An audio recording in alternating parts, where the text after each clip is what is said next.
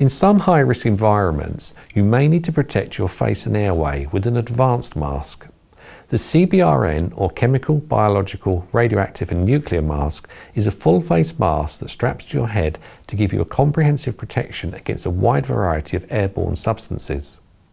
With these masks, there are different filters you can use, and you can either add 1 or 2 filters.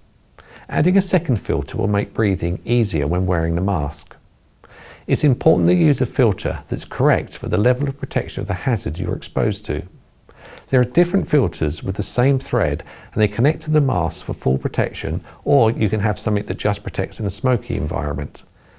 With the filter, once you're using the right one, remove the cap and carefully screw it into the mask. You have to remove the sealing cap from the mask. Do not over-tighten the filters, as you may damage the threads and therefore the effectiveness of the mask, which can put the user at risk. Then remove the cap on the other side of the filter to allow the air into the filter. The mask has a transparent shield which you need to keep safe to avoid getting scratches which will obscure the view or even puncture it and allow unfiltered air into the mask. Inside the mask is a piece that goes over your mouth and nose to direct clean air in and exhaled air out. Enclosing the nose and mouth also helps avoid the screen misting up. Inside this mouth and nose section, you'll find a drinks tube if it's fitted. This allows you to suck up fluids while still wearing the mask. You can connect a special water bottle by unclipping the tube from the side of the mask. The tube simply pushes into the bottle to perform a seal. The straps on the back are fully adjustable to make sure the mask sits correctly on the face with no unfiltered air being allowed in.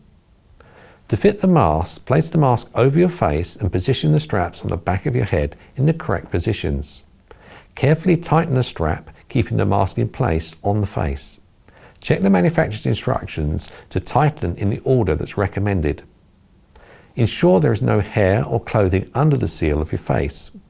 The mask may not seal as well with excessive facial hair. Check the fit of the mask and that you can breathe correctly. Note the time you started using the mask and fit a second filter if required. Finally, with any mask you use, you must follow the manufacturer's instructions, as masks may be slightly different.